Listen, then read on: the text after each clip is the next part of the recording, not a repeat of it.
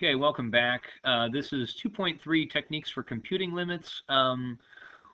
These next two limits kind of require a lot of work, so I want to do another video for these separate. So the other techniques that you'll see is limits involving conjugates. Okay, so in this type of limit, it looks kind of crazy. You just got a lot of stuff going on. You got a rational function with a square root underneath, and it's just kind of messy. Okay, but it's just a limit. We have this function.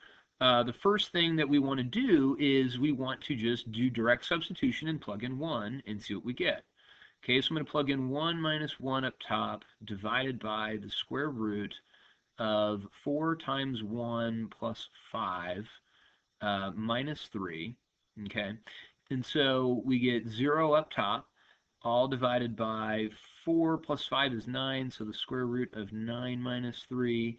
And so then we get 0 over 3 minus 3, which ends up giving us 0 over 0. Okay, so this is indeterminate. We are unable to determine what this is. Okay, so indeterminate. Indeter. Okay. And so with this, when you got something like this, that's where you got to go, okay, let me try something else. Let me try and manipulate this algebraically. Okay. So I'm going to go ahead and erase this real quick. If you go back and pause and rewind if you want to write that down, but I'm going to continue writing this to make it nice and neat. So when I've got something like this, now notice that I said it before, it was a fraction with a square root down below. Okay, and I don't really know anything currently. I mean, we know, but I don't recognize it. It looks kind of bad. You're like, okay, how do I manipulate this and turn it into something where I can, simplify this? And so the thing that you got to realize is you got a square root down here minus a number, okay? And I can make a conjugate out of that. So if I multiply the top and bottom by the conjugate of my denominator, I'm going to get the square root of 4x plus 5 plus 3. And up top, I'm going to get the square root of 4x plus 5 and then plus 3, okay? So let's kind of write this out. This is kind of a heavy on the algebra, but I'm going to get the limit as x approaches 1 of x minus 1 times the quantity, the square root of 4x plus 5 plus 3. And I'm not going to multiply this out. I'm not going to FOIL it, but I do want to FOIL the bottom, okay? And so when I FOIL the bottom, you got to remember what conjugates do.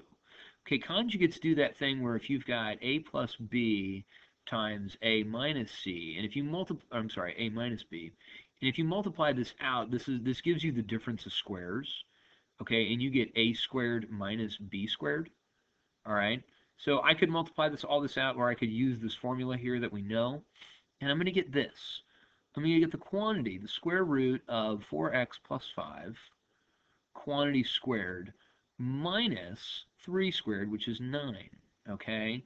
Let me simplify this. Let's simplify this and see what we get here, okay?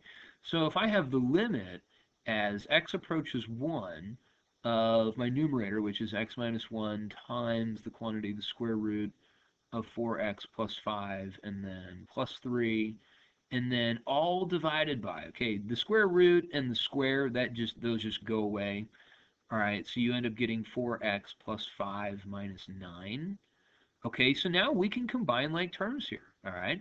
And so we can get this. We get the limit as x approaches 1 of x minus 1 times the quantity 4x plus 5 and plus 3. Okay, this gives us 4x and then minus 4. Okay, so we get 4x minus 4. All right, so now, at this point, all right, what can we do here? I'm not seeing anything. Oh gosh, guys, look, I could factor out a 4 out of my denominator. All right, let's give that a shot. Let's see what that does. So I have the limit as x approaches 1 of the quantity, x minus 1 times the square root of 4x plus 5, okay, plus 3. And then all divided by, if I factor out a 4, I get 4 times x minus 1. Oh, man. Oh, man. You guys see it? Do you see it? It's amazing. Look, I've got x minus 1 times, okay, and multiplying it here, and then I've got 4 times x minus 1. Guys, look, I can divide this out. It goes away.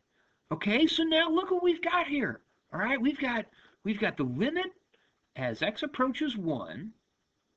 Looks terrible. Okay, my numerator is limit as x approaches 1. Sorry. The square root of 4x plus 5 plus 3 all over just a 4. Okay? Guys, I think I can plug in that 1 now. Okay? And it's not going to be indeterminate anymore.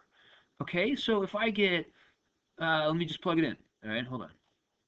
All right. So we've got the square root of 4 times 1 plus 5 plus 3 all over 4. Okay, so this gives me the square root of 4 plus 5, so the square root of 9 plus 3 all over 4. Okay, the square root of 9 is 3, so we get 3 plus 3 over 4. So we get 6/4? Wow! That's amazing! Look what we did! Oh, wait. We can simplify this. These are all divisible by 2. So I can get 3/2. Guys, look at that. That's amazing. That is just crazy. Wow. Whew, I don't know about you. That was awesome. Oh man, I don't even know what to say. Conjugates. Perfect squares, or difference of squares. Yeah. Look how I wrote limit. Look how I wrote that. Isn't that cool? Okay, limit, limit, limit, limit. I didn't take the limit yet. And then when I plugged in 1, that's when I didn't write limit anymore. Wow, that was cool.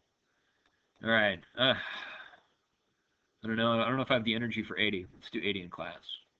Thanks, guys. That was awesome. Whew.